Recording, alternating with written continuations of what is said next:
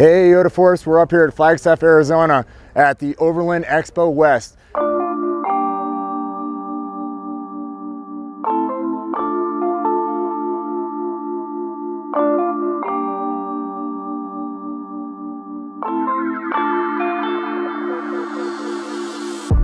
Man, the story about this thing is crazy.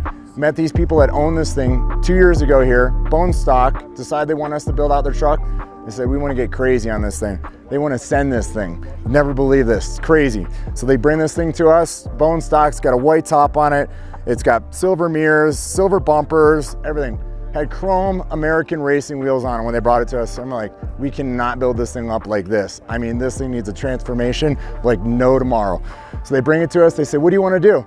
They said, I don't care what you do to it, just do something great. And I said, okay, let's get going. So this has a Magnuson Supercharged. Obviously with these tires on it, it needs the extra power. So we put the extra power underneath the hood on this thing. It's got 35s on it now, and with this blower, you can't even tell that it even has 35s on it, the way it runs now. It's unbelievable. So I'm gonna go around, I'm gonna show you some things on this thing that obviously we find very important and we think are really cool, just features that we've done to this thing. We wanted to try to keep the front of this thing super light, so what we did is we looked at bumpers. Some of the bumpers that were out there are super heavy, and obviously we're trying to take weight into consideration when we were building this thing. So we decided we were gonna use the factory bumper cap because the bumper is so tall here from the bottom of the grill to the bottom. To fill that gap is gonna take a lot. So we decided, hey, we'll use the factory bumper on this thing. So what we did is we built this crossbar here with our signature bottle openers in the end here. These are the 360 series and the 6-inch lights on this thing.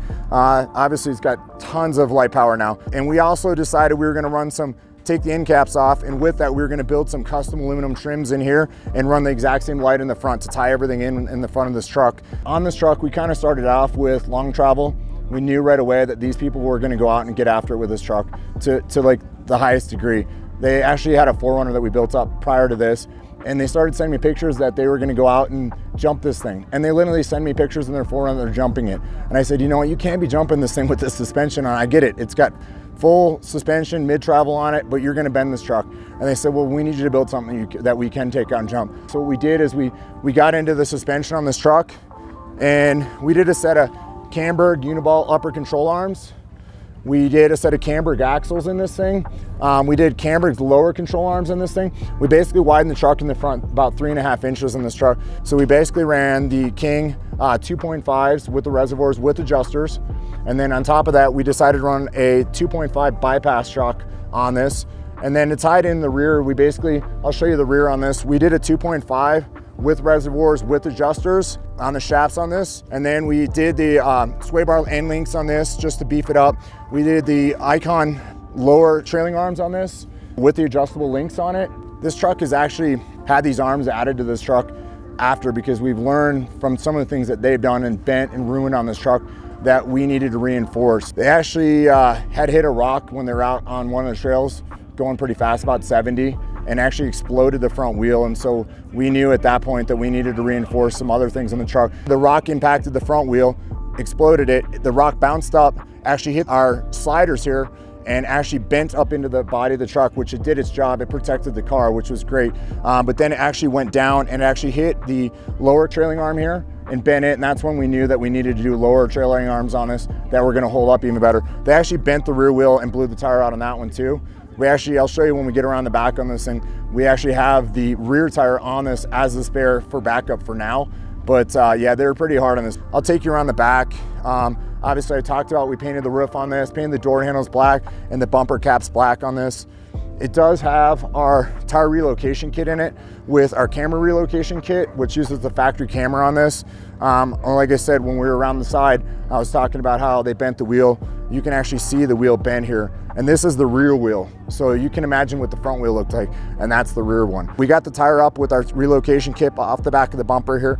The back window still opens on this truck as well. We needed more wheel well space on this truck.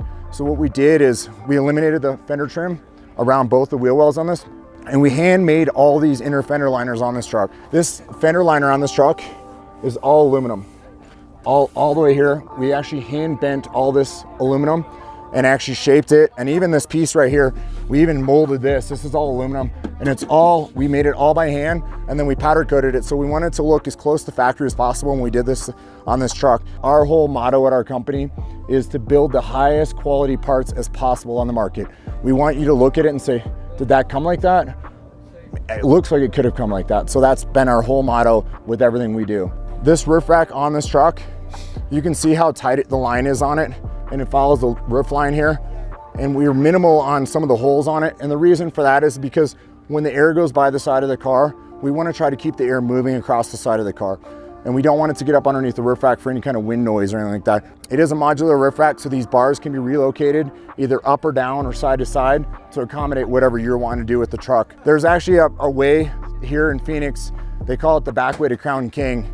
And most people will take this trail, and it's about a 4-hour trip to back way to Crown King. These people do it in about 1 hour and 54 minutes in this thing. I mean, when you talk about send it, they send it. Send it like you wouldn't believe they send it. We met these people here 2 years ago, and since then we've built 2 trucks for them, and this is probably the ultimate one we've probably built. And that's why we wanted to share with you guys while we're here at the Overland Expo. Appreciate you watching. Stay tuned and watch for new stuff.